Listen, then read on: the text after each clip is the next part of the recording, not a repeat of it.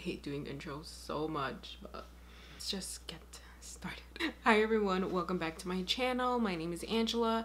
If you are new here, I make beauty and lifestyle videos every single week. So if you like that kind of stuff, then please be sure to subscribe.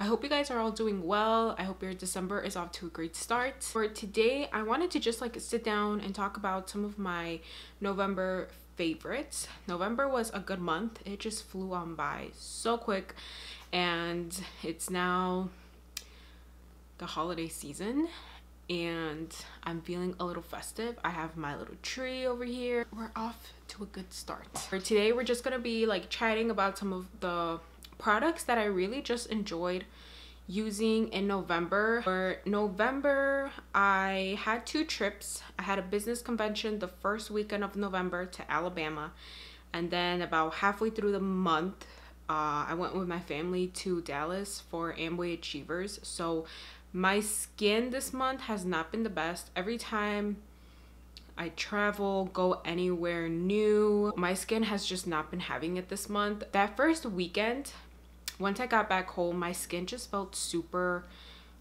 it was just very oily that whole weekend. I remember having to be touching up and stuff. Every time I'm on an airplane, I always get little breakouts right here underneath my, right here, kind of on my jawline, non-existent jawline because I'm so fat. I have just been breaking out so much. Right now my skin is starting to clear up, but it's just been super dry.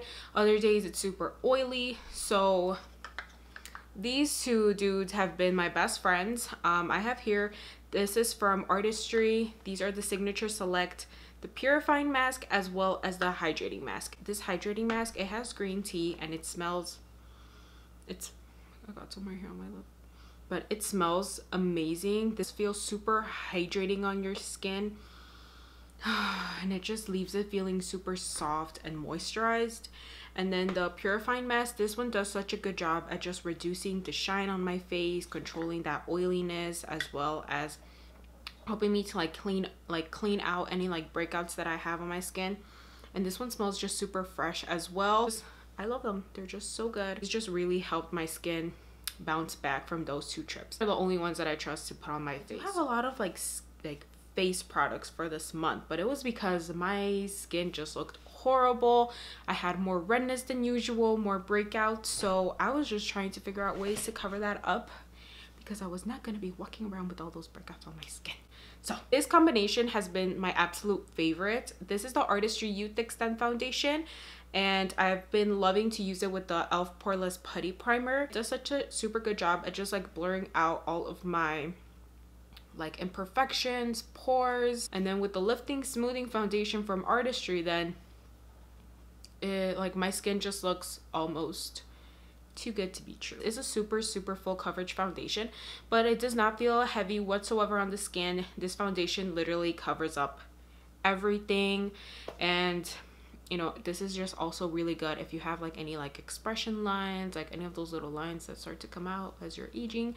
Then it does also do a really good job at just blurring all of that out as well.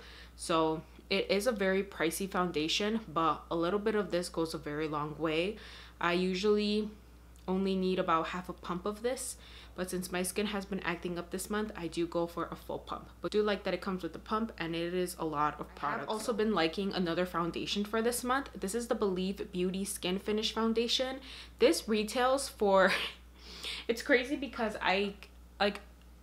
there's no in between for me. I love high-end makeup, but I also love really affordable makeup, because this one I don't even want to say how much it retails for, but this little dude right here is $5, and this can be found at Dollar General. Believe Beauty is a brand that is exclusive to Dollar General, so if you're ever in there and you want to test out some new makeup, then this brand has some really good stuff.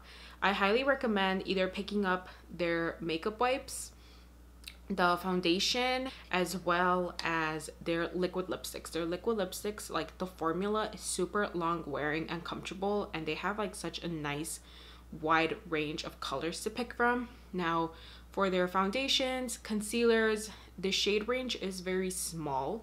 the thing that I do not recommend whatsoever is their primers or their concealers, because their concealers, they do oxidize, and the primers are just horrible. Like, I tried using their primers under this foundation and it kind of just like balled up on me and it just looked absolutely disgusting. I look like a grease ball. And then I tried to use that same primer with like my other foundations that I have, but it was the same thing. It was just really bad. This claims to be a medium to full coverage, but I think it's more of like a medium coverage. And the only thing about this is that, I mean, it does come with the pump. It does have very like nice, pretty packaging, but the only like bad thing about this foundation that I've noticed is that the formula changes depending on what primer you're using underneath.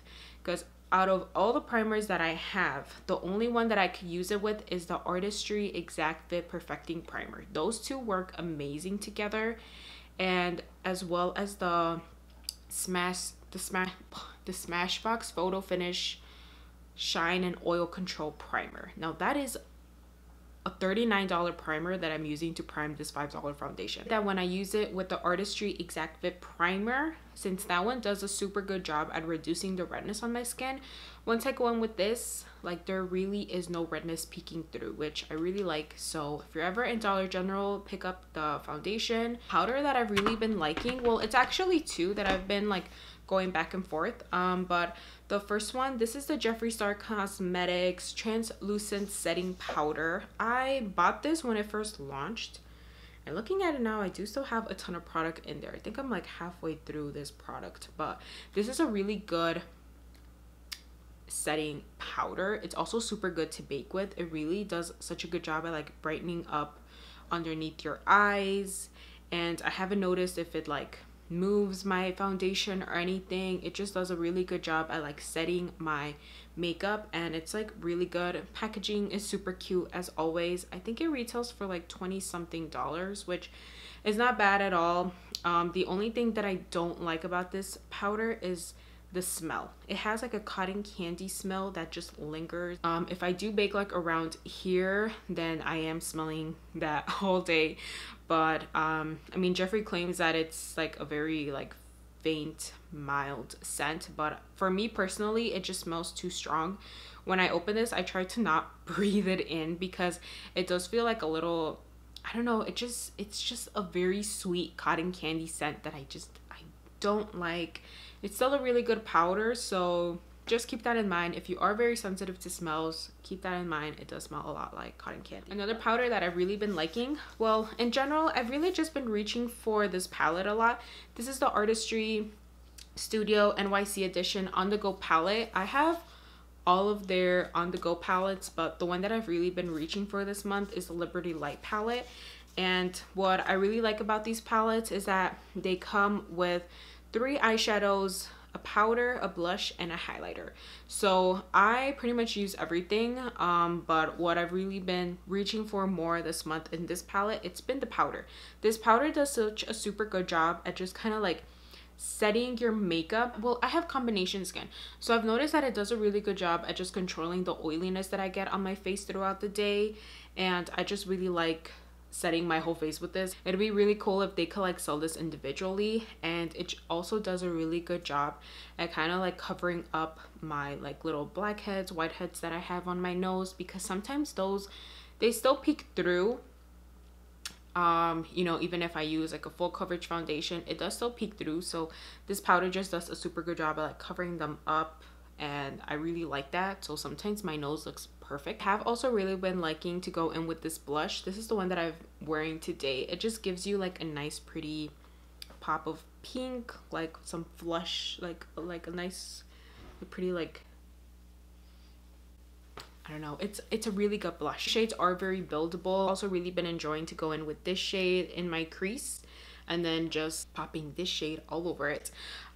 This is the Artistry Shimmering Cream Eyeshadow in Smoky Nights, and this is just like a bronzy coppery cream eyeshadow. It has also been just very good when I don't really want to spend a lot of time on my eyeshadow, so I'll usually like pop this shade all in my crease, and then I'll pop this all over my lid, put on some mascara, you're good to go. So these, I believe, are primer infused, so they are very long wearing. They don't crease, they don't budge. They're really good.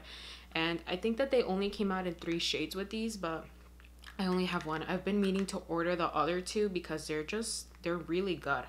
And I usually don't like keeping individual eyeshadows like this. I always prefer to have a palette because I feel like I'd rather spend the money on a palette instead of just one eyeshadow. But this is really good, especially if you do travel or if you just don't have the time to get ready. It's always good to just pop on the shade in the crease, and then this makes it look like you spent a lot of time on your eyes when in reality you just went in with 2 shades. I pretty much wore this the whole weekend that I was in Alabama and throughout the month. Like if I just didn't want to spend a lot of time, like I said, then I would just go in with this one. But this palette is also super good. I love these on the go palettes. I have just like 4 things left.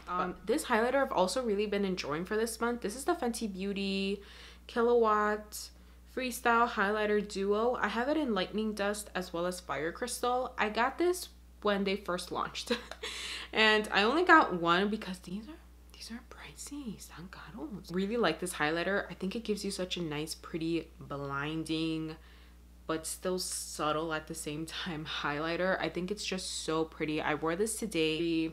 Pretty highlighters, and they're very easy to blend out. I usually like to just go in, highlight all over my face, highlight underneath my brow bone, and they're just really pretty. And you know, sometimes if you are in a rush, then they can also be used as eyeshadows. Another product that I really need to stop using so much and get more use out of my other palettes. But I did pick up the Huda Beauty Light Nude eyeshadow palette last month, and I did a review on it. I did another tutorial on it. So it's such a beautiful eyeshadow palette.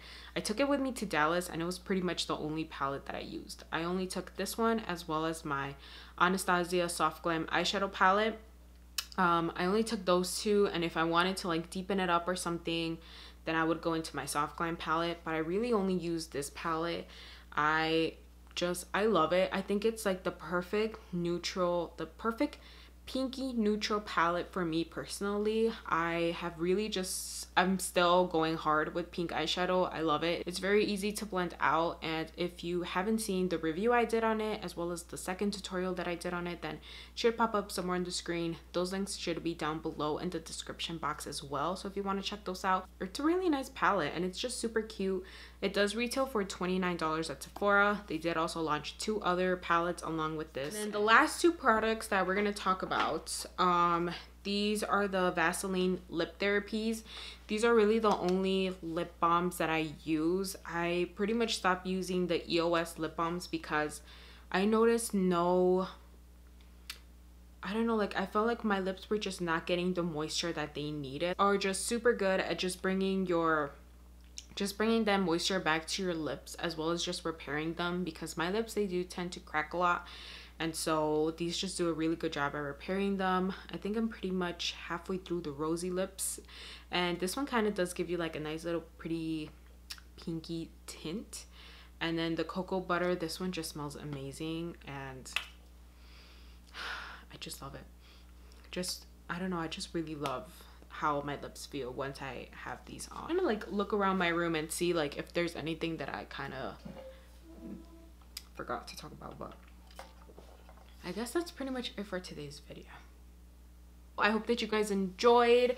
Let me know what products you guys really enjoyed for this month. I always love to discover some new products, so just leave them down below in the comments. Let's chat as usual. Thank you guys so much for watching. It means so much to me, and I will see you guys in my next video. Bye.